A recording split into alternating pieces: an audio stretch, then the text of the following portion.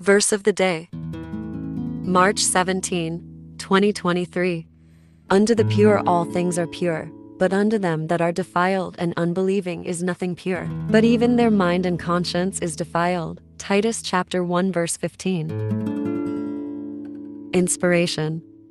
Paul, of course, does not excuse sin here and supposedly assert that sin is not sin if you do it not thinking it to be sin. In truth, we all have a conscience given us by God that reveals to us the dictates of His holy law, convicts us with guilt when we violate it, and approves of our actions when we follow that law of God written on the heart of every man. But sin is sin because of the impure motivations and attitudes that necessarily attach to it, and from which it flows. To the impure, whose very hearts and minds are defiled, everything is twisted into perverseness, but a pure mind will see the good in the things God has put in the world around us. Let us pray.